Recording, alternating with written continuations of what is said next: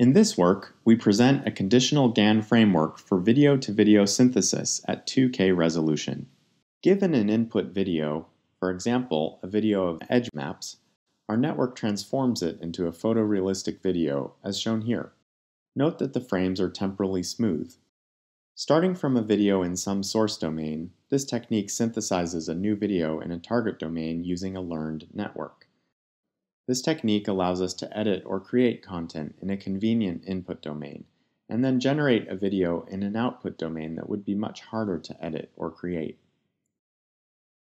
In addition to synthesizing street scenes, we show our network synthesizing videos for other domains. For example, our network can transform edge map videos to videos of human faces. Here we show some examples of synthesized people talking. Our network can generate different people speaking given the same input edge maps.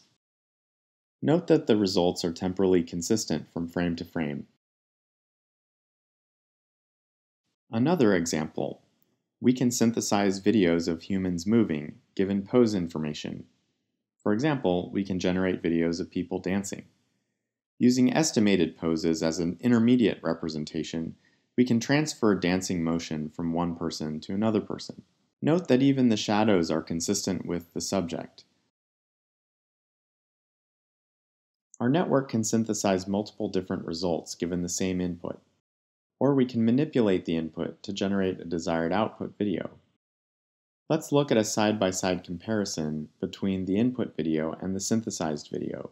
For example, we can change all the trees into buildings, or edit the styles of the buildings and roads. We can generate multiple styles and apply them to objects in the video. We can change all buildings back to trees, and change their styles again.